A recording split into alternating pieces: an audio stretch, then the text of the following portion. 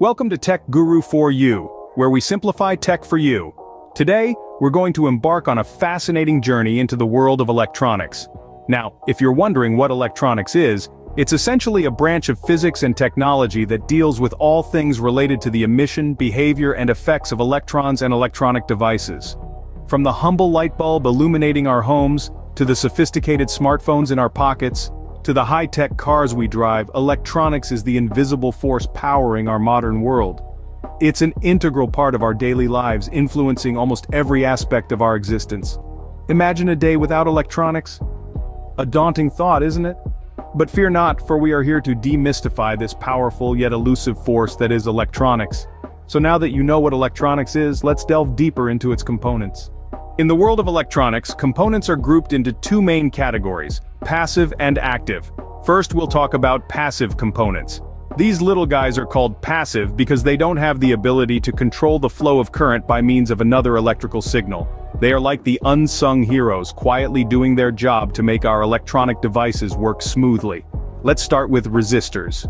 Just as their name suggests, resistors resist the flow of current. Think of them as the speed bumps of an electronic circuit. They slow down the current, and by doing so, they control the voltage and current to other components in the circuit. Next up, we have capacitors. These components have the ability to store and release electrical energy. Imagine them as little energy storage tanks that fill up and empty out as needed. They're crucial in applications like filtering noise out of power supplies, tuning resonant circuits, and storing energy in flash lamps.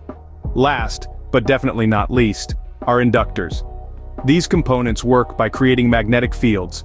When electricity passes through an inductor, it generates a magnetic field, and when that current changes, the magnetic field does too.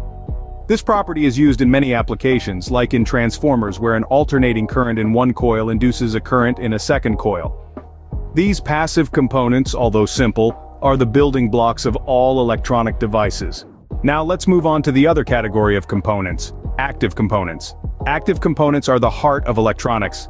They're like the conductors of an orchestra, controlling and directing the flow of electricity, the music of our electronic world. These components aren't just passive spectators, they have the power to amplify or modulate signals, making them essential for any electronic device. Let's start with transistors. Think of them as the amplifiers or switches of electronic signals. They can take a small input signal and turn it into a much larger output signal. That's why they're the backbone of many amplifiers, oscillators, and switching devices. Next up, we have diodes.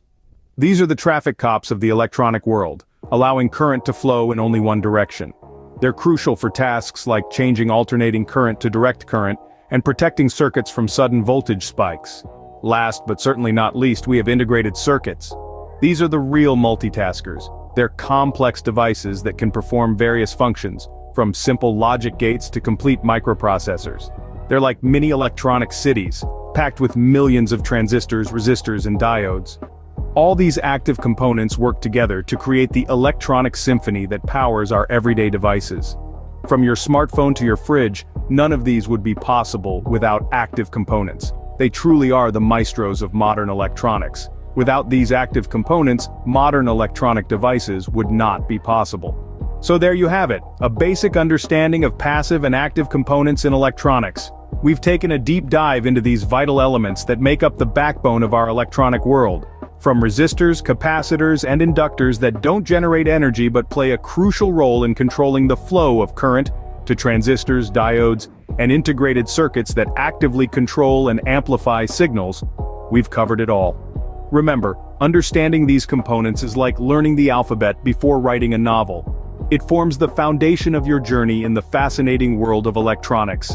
It's these minute components that power our everyday gadgets, from our smartphones to our smart homes. The world of electronics is vast and ever-evolving, and these fundamentals are just the beginning. So keep exploring, keep learning, and most importantly, keep innovating.